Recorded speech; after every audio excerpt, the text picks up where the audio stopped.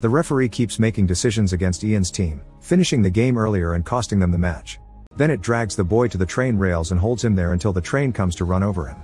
Ian begins having an emotional crisis because he has memories that didn't actually happen, but Medea comforts him with ice cream and gets him to calm down. Gray points out that Ian's watch has stopped and explains that means they are coming. Before he can look for clues, Jenny shows up, and in this life she's trying to help him find a job. He bumps into Jenny and tells her she isn't safe, but at that moment, more men appear behind the door, and Ian recognizes them from his past lives too. He immediately takes the fire stairs to go to the parking lot as the men become black shadows that chase him the whole time.